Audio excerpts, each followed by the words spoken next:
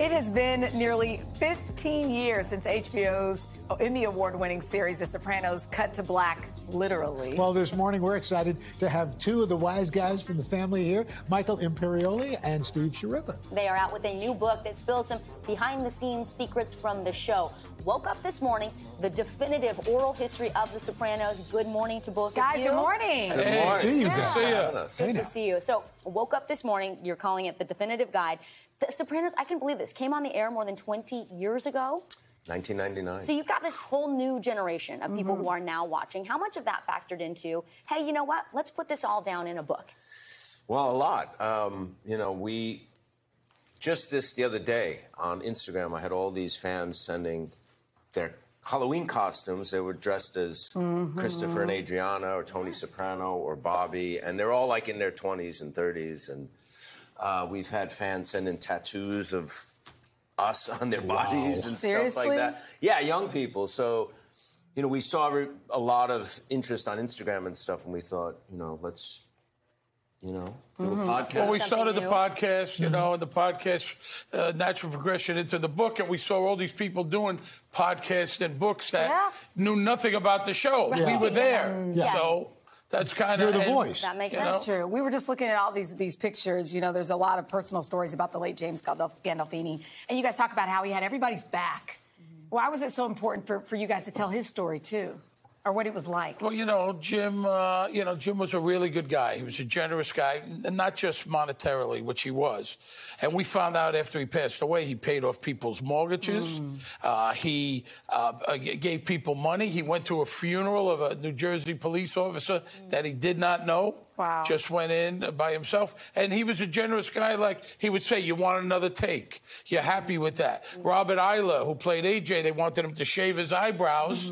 And he said, are you sure you want to do this, Jim said, because they may not grow back. And he changed his mind. So he was always looking out for the other guy, the crew, you know. That's just the kind of guy he was. And not only did you have some great, guest stars, Ben Kingsley, Juliana Margulies, but you had folks who, just fans of the show, some pretty famous folks showing up. What was it like when somebody like Muhammad Ali Oh, man. shows up on set? I got a call from my manager one day and said, Muhammad Ali wants to take you to lunch, which I was just like, I thought I was, still asleep.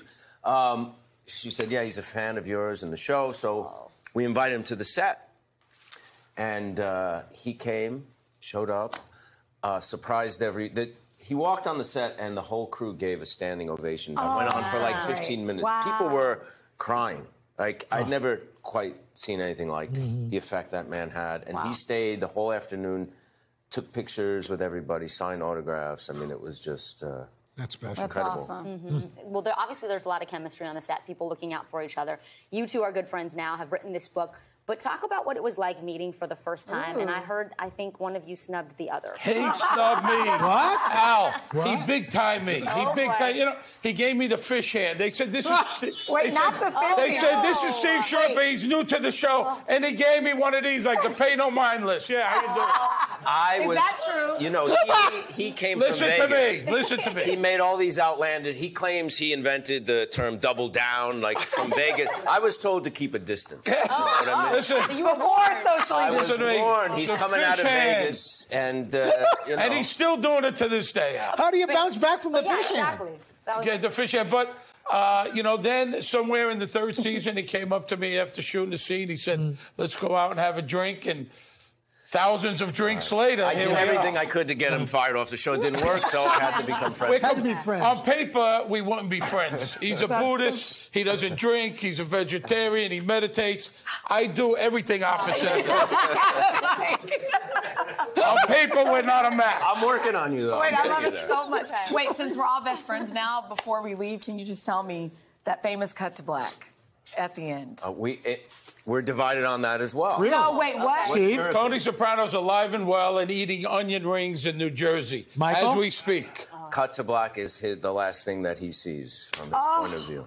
Sleeping with the fish disagree. hands. He's sleeping with the Well, I choose to believe that he's eating onion rings He's eating Onion up. rings Wow. or fish? with I guess ketchup. we will never know. Well, I tried. I tried. Oh, guys, My pleasure. thank It's you. so You fun guys are a talking to you. delight. Thank you. Yes. Yeah. Great to Thank have you here. very Love the much. book. Book comes out today. So. Boom. book is out today. And we're at Bookends tonight in Oh. Ridgewood, New Jersey, Great. doing a book signing, and we'll both be fun. there taking photos. So Boom. if you got nothing to do, come and see the two of us argue. Woke Very up this nice. morning, available today, There you and go. at Bookends. Thank you, guys.